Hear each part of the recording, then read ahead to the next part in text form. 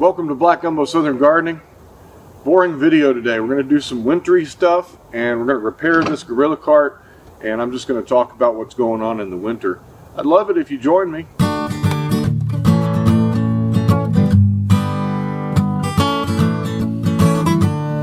a boring day in the garden today.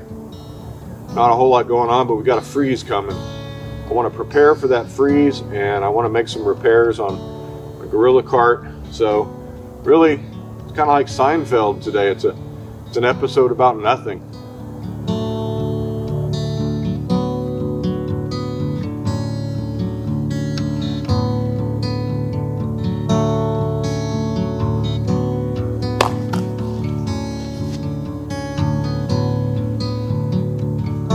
I've never used a frost blanket before.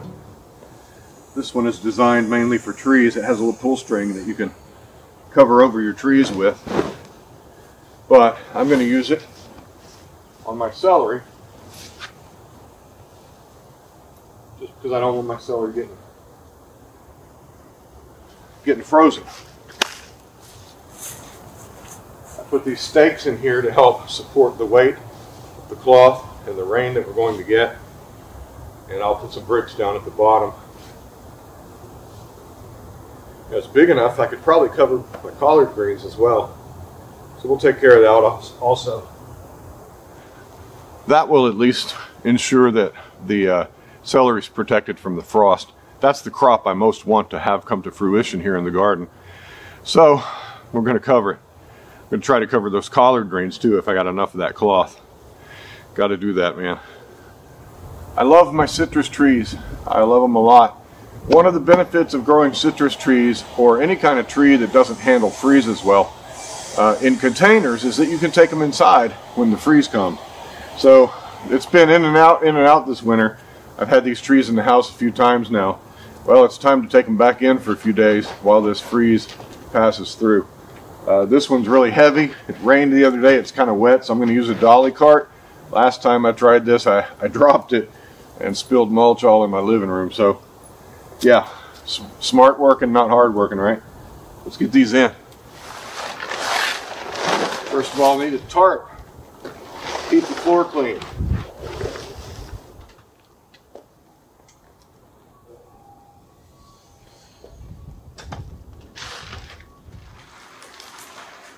So much easier than carrying these things by hand. Oh. Dropping leaves everywhere. Okay, my dill, you can see it's prone to frost damage. So I'm going to harvest my dill, a lot of it, and I'm going to freeze it like I did last time we had a freeze. I'm going to freeze it so I can take advantage of this wonderful herb. So I'm going to cut this back significantly. Otherwise it'll just freeze. It'll be no good. We're going to take a lot of these dill along with the stems, and I'm just going to put them in a freezer bag and drop them in the freezer. So I want to leave enough of the plant where it doesn't get traumatized by such a heavy pruning. But I do want to get in here and get a harvest. Alright, one more trim off of this guy. Not bad, huh? Look at all that dill. Now you could dry this, but I'm going to freeze it. I just like it frozen. I've had this gorilla cart, well, since I started my garden. I bought this cart so I could haul my blocks from the front into the back and to haul my soil. It has been sitting unprotected for now almost 10 years outside, and it's a really well built device. It's a wonderful cart. I'll never have a wheelbarrow again. Yeah, but it's all rusty on the bottom. I figure I'll get another 5 years out of it before critical parts rust off, but you got to change these wheels. When you buy a gorilla cart, generally they come with these pneumatic tires. You got to air them up. This is the weak spot. If you store your cart outside, these are going to rust. The hub is going to rust in here, and it's going to lose its bead, and you're going to have a flat tire. And a flat tire defeats the entire purpose of the gorilla cart. I've already replaced my front tires. I've replaced them with solid tires. So I'm going to replace these two back ones because they're kind of flat and they're not holding air anymore. Want to keep this nut in that washer because that washer is very important to the design of this axle here. So take the nut off and the washer, and we'll set those by. The wheel just slides right on off. Remember, keep that washer. And this one doesn't want to come off, so give it some persuasion. Let's see what's going on here.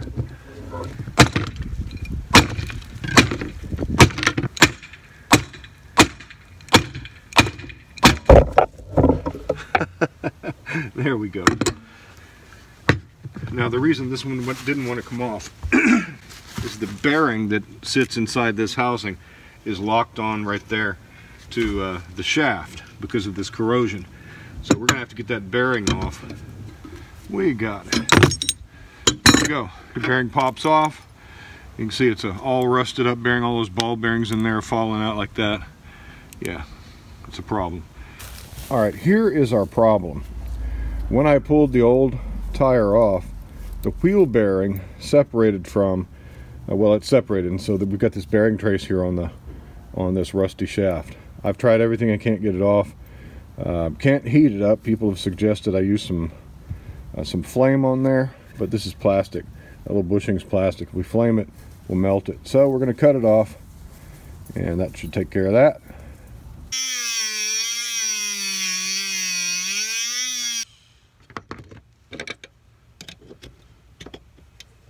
That'll do.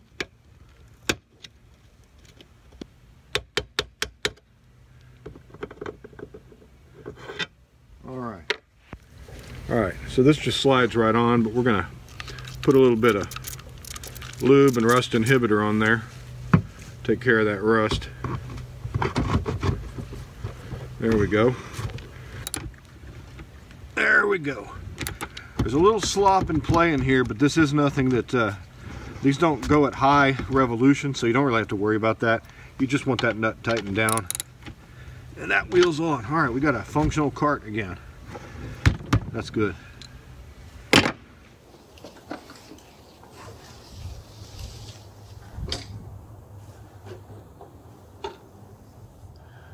Yeah, I really needed that cart to be fixed. I have a lot of tasks that I've been missing out on because that wheel was bad. I had a couple bad wheels, and that really helps me. Got a lot of material to move. Having that cart would help me.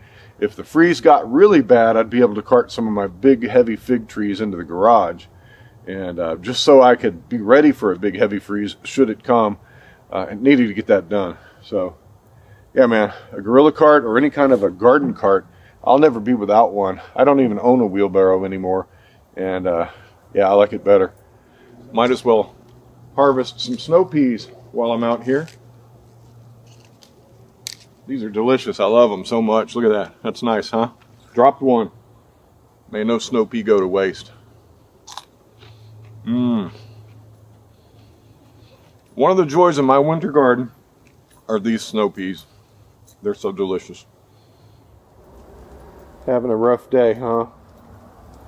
You hobbling around a bit? You hobbling around? Oh, good dog. Let's go in. Why'd you go the hard way, huh? Come on, let's go in. Let's go. Come on, Phoebe. Good girl, you can do it. There you go. Get that gimpy leg up there. Phoebe is getting around a little bit.